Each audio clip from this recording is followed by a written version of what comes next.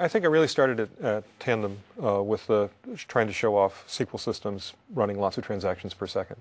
But at DEC, we did sorting benchmarks, and we continued the transaction processing kinds of benchmarks.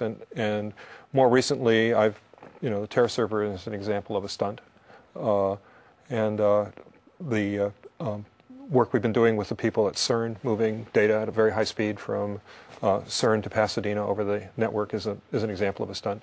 All of these things go through the product from front to back and find things that are broken, that's what's called the guru gap, that the gurus can get great performance, but you have to set this knob and this knob and this knob and this knob and this knob. And we just try and figure out, well, exactly what do you have to do to get the great performance? And then we go back to the product guys and say, we should make that the default behavior. You shouldn't have to do all of that to get good performance. And I've seen that again and again and again have high payoffs.